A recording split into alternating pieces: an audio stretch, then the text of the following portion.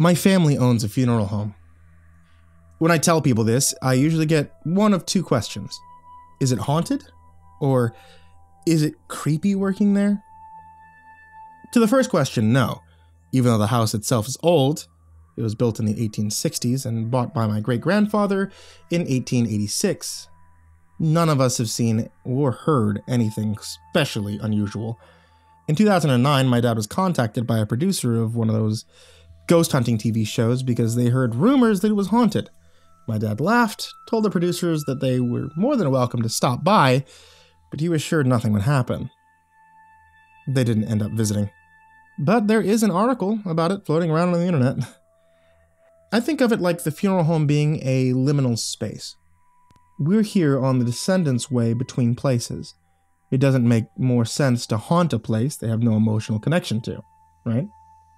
To the second question, sometimes. Now, by the time I was born, the house had been completely turned into a funeral home, and my family lived in the house behind it. But for all intents and purposes, I did grow up there. Both my parents work as funeral directors, my oldest sister is a state-licensed decerologist, and my older brother is studying mortuary science, and I help out in the office and around the home, even though I'm not going to be in the business. This is all to say that we've all grown up in proximity to the funeral home, and I think every single one of us can say that while it isn't haunted, it can be creepy. Sometimes you hear the dead groan when gases release. Sometimes their bodies move due to muscles tensing and relaxing as they go through the stages of death. Occasionally, the descendant died in an incident that causes traumatic damage, and that ends up causing nightmares. We've taken care of people who died in all stages of life, the very young to the very old, and once in a while, a grieving family member or friend has a violent outburst. For us, this is just standard operating procedure. But every now and again, something happens that's truly creepy. Usually this happens due to the Lyle-Wake. My great-great-grandfather was an undertaker in Yorkshire, England. When he came to the United States, he brought a few traditions with him, which he included in the operations of the funeral home. One of these was a kind of old-school wake. Regular wakes are the usual gatherings that you're probably used to, and some people use visitation and wake to mean the same thing. The Lyle-Wake is a vigil that lasts all night. There are still cultures that do this, staying the night with a body to keep watch or pray. It's fallen out of fashion in modern times, but in my great-great-grandfather's will, he mandated that we should offer it as part of our service for as long as the funeral home continues to operate. I have no idea why he was so adamant on it, although one family story is that he said something like, "The people who ask for it are the ones who need it the most." So we offer it. It's on our list of services along with the FTC's funeral checklist. My family's always been very upfront about costs. I could go on for hours about how messy and corrupt the funeral industry can be, but you're not here for that. And the Lyle-Wake is always a complimentary service. You only know about it if you ask. Here's how our booklet defines it. A vigil held after hours in the home, able to be attended by family members or friends with permission. Funeral homes named, directors, and associates can also participate as a proxy or otherwise as needed. Lyle-Wakes can be held up to 7 o'clock in the morning when the funeral home's operating hours begin. People have asked us what the Lyle-Wake is good for, and we usually tell them that it gives people extra time to say goodbye, provide solitudes, or just assure friends and family that the descendant is not alone in the house. Theft of valuables like jewelry is a concern for some people, so this little extra assurance can be comforting. Not many people take us up on it. Those that do sometimes ask us to hold it as proxies, or just for the aforementioned assurance. Sometimes 2 or 3 of us do it, sometimes it's just one. A few months ago, it was just me. The descendant's sister had requested the Lyle-Wake for her brother, asking for it to be held until operating hours again. For the sake of his privacy, I'll just say that he was in his late 20s when he died. And while he'd been killed in an accident, the damage wasn't visible on his head or hands. His sister said that she'd had some pretty disturbing dreams about his death, where he was in the casket with his eyes closed, but his body was moving restlessly. She insisted that she wasn't superstitious, but something about the dreams worried her. We held the man's Lyle-Wake in the night between the visitation and the funeral itself. The last visitor left around 9:30 in the evening, leaving just the descendant's parents and sister. Before they left together, his sister came up to me and my mom and asked if she could leave an envelope in her brother's casket and to place his cell phone in his pocket. She said that she felt weird having it. We told her she was more than welcome to do so. It only took her about a minute, and when she came back, she pulled me aside. "If anything happens tonight, will you tell me when I come back in the morning?" she asked. I was confused, but I said I absolutely would. Honestly, people have asked me weirder things. The family left, and my mom and I made all the preparations for the Lyle-Wake. It's not as ritualistic as it sounds. We light a candle in the same room as the casket, do our basic cleanup, fill any requests the family might have. Most of the time, it's to play certain songs or leave a particular food or drink out for them. And one family asked us to read letters out loud to the deceased, some of which were incredibly funny. So in this man's case, we put a bottle of pale ale, 2 Twix bars, and a poetry anthology book on the table beside the casket. Well, once it was done, I settled on the couch in the office for the night while my mom went home. Our rules for the Lyle-Wake are pretty simple. I'd stay all night, cadnapping if I had to, with alarms set every hour and a half, so I would get up and go into the viewing area to make sure the candle was still lit and everything was in its proper place. Honestly, a funeral home at night isn't as scary as you might think. I kept the lights on in the office and main hallway, and I'm so used to being in that house that very few noises alarm me. However, around 1 o'clock in the morning, I heard 2 loud knocks, like someone banging their fist against a door.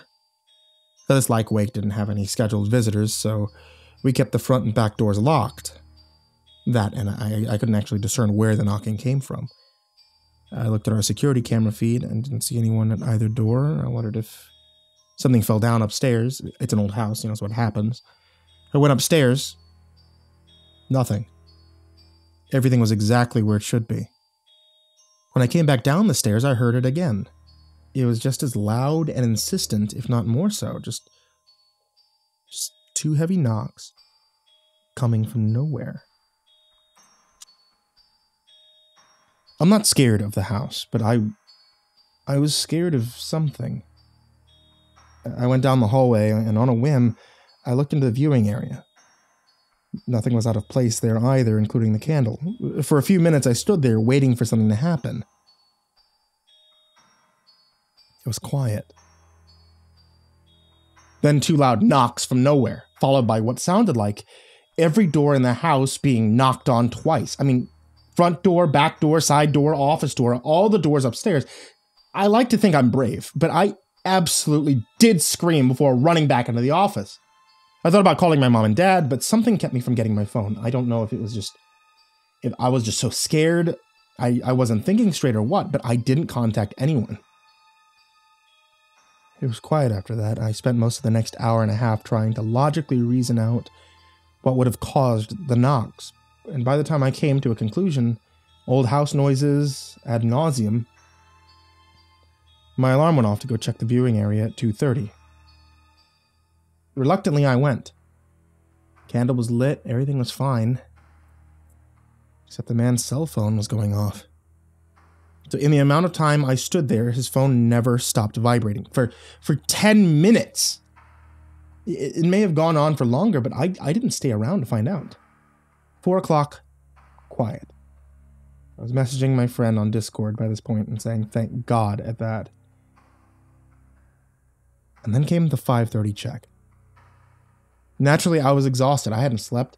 Half the time between 4 and 5:30, I was all tense and waiting for that knocking to come back. I dragged myself into the viewing area and I saw that the bottle of beer, the Twix bars, and the book were on the floor.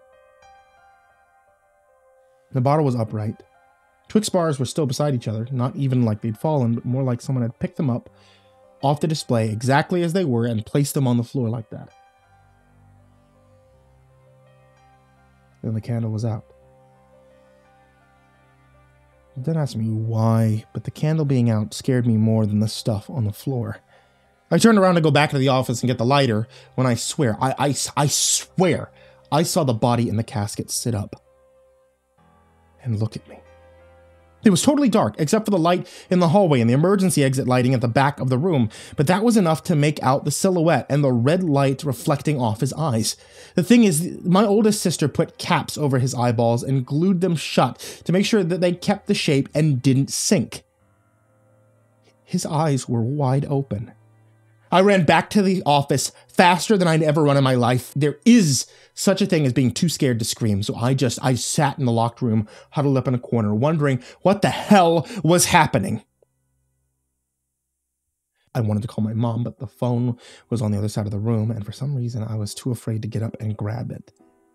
I must have been there for an hour before it happened, too. 2 loud knocks on the office door, and then silence. Then my phone buzzed.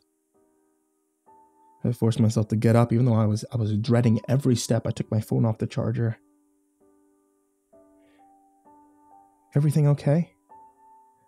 From my mom, it was from my mom. I almost cried in relief. I texted her back and I asked her if she could come over earlier, although I didn't say why. She said she'd be over in a few minutes. Those next few minutes were some of the longest in my life. In all my sleep-deprived fear, I was expecting to hear my mom come in and scream.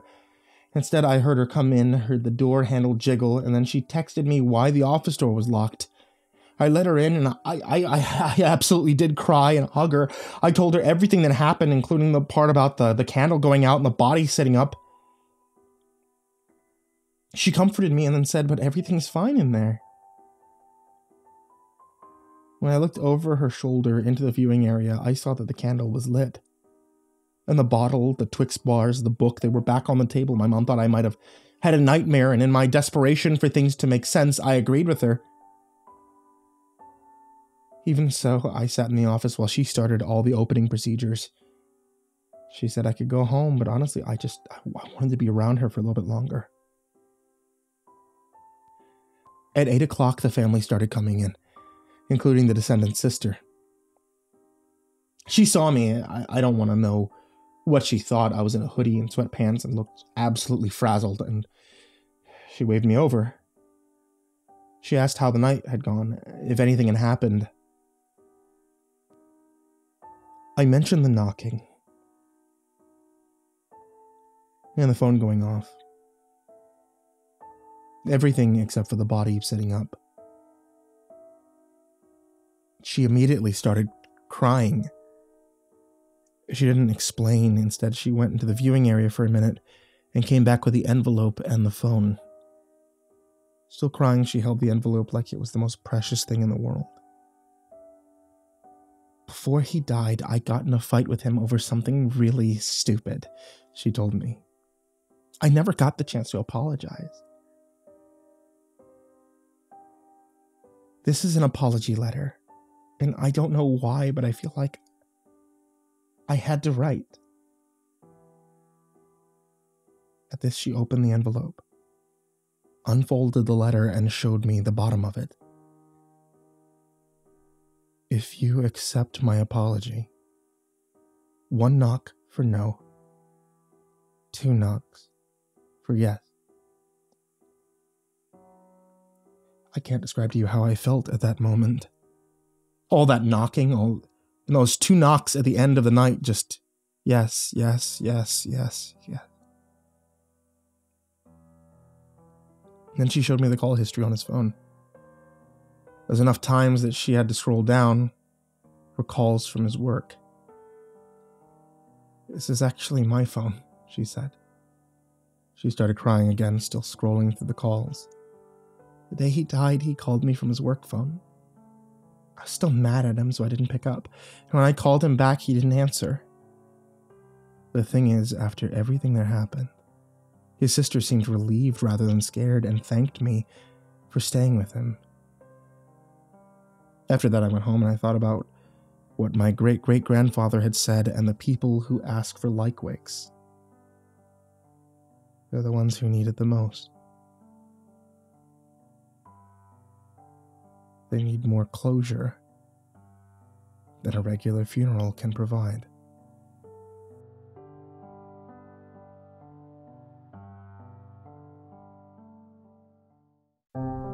Hey there, kids, and happy Halloween. It's me, MrCreepyPasta, and I wanted to tell you thank you so much for watching tonight's video, or listening to tonight's episode, this Oktoberfest, on the podcast. If you're not listening on the podcast, then you always can listen on the podcast at Spotify, or just about anywhere you find a podcast. And if you're not listening on YouTube, then you can find it on YouTube, or just about anywhere you find a YouTube. If any of you guys are interested in some of the audiobooks or actual books that have horror stories in them that I've worked on, you can always check out that description down below. In there's a couple of different links to some horror books and horror audiobooks and new things, like hopefully there'll be a Tales from the Gas Station Volume 3 link down there in the next few days, which I'm referring to right now, because if you look and it's out, it'll be there. Also, I wanted to say thank you all of you who are supporting me on Patreon. It's patreon.com/MrCreepyPasta. If you ever want to help support the show, keep the lights on, feed my cats and the like, you can always head over to patreon.com/MrCreepyPasta, and you can support the show there. Even $1 is greatly appreciated. And I have a very special thank you to these guys, such as Jordan Alexander Sanchez, Mr. Thud, Ken Lando Higuchi, Chompski, Nico Kaeo, Tristain Pelton, Stephen VanHuss, Chance Burnett, Deanna Kraus, G. Weevil 3, TheRedOakShieldVirus, CoryxKenshin, Pothead Holmes, Rival 1, JimboTheHutt, Caspian, Jordan Nells, The Village Witch, Hades' Nephew, Jordan Wayne Deckard, Bradley Leipe, and Charron, Acid System, Mike Bullock, Fooly Cooly Dude, Prozac and Pancake Appreciation, Brian Arse, Cryptic Nightmares, Shadow Morningstar, Brianna Wright, Someone You Love, Said the King 56, Bad Honey, S-Man, Kiri the Sloth, Thomas Burgett, Liam Newman, Sky Harbor, Caleb Dougal, Last Blade Song, Rafael Rodriguez, The Ginger Bros, and Aaron Stormcrow. And another thank you to all you guys who are in the description down below. Thank you guys so much for watching. Thank you all for listening. And I hope you all have a wonderfully happy Halloween. Sweet dreams.